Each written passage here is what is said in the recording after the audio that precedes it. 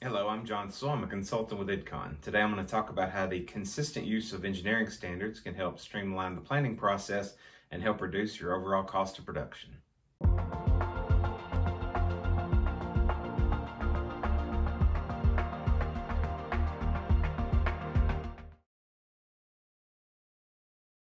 Engineering standards can cover a wide range of topics from design to operations and maintenance activities. Many engineering standards already exist and are in common usage across multiple industries. Plant-specific standards do take an initial investment of time to create, but once they're written, they can be used repeatedly to help speed up the planning process.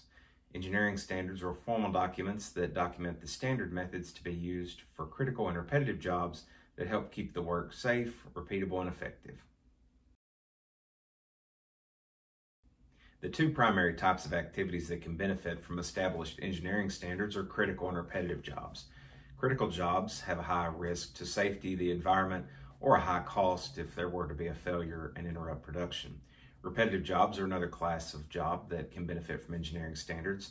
Generally, the more often that a job is done, the more the plant can benefit by having a standard and repetitive way of doing it. When beginning to develop your engineering standards, focus on the combination of jobs that are most critical and most frequent. There are 6 general categories of standards that will benefit most plants.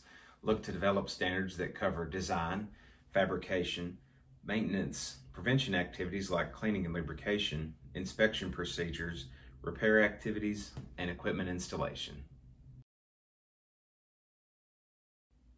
Focus on developing engineering standards that are accurate, accessible, and applied. The accuracy of engineering standards is absolutely vital. Due to the critical and repetitive nature of the jobs, any errors in the standards can have severe consequences. Spend time periodically reviewing your engineering standards, checking the accuracy, and updating them to reflect any current best practices. The accessibility of engineering standards is determined by 2 factors. First is that users can locate them. Keeping your standards in an electronic and easily searchable database is recommended. The second factor affecting accessibility is in training of the end users. Planners, coordinators, engineers, and crews should all be trained on which standards are available, when, and how they should be used. To get the full value of engineering standards, they must be used frequently. Conduct spot checks of work order instructions to ensure that standards are available and that the crews understand their use. Engineering standards are an element of the technical database and help support the overall planning and scheduling process. Standards take an investment of time to create and maintain, but once they're written, they offer potential for huge returns in allowing for streamlined planning, better work execution, and ultimately lower overall cost of production.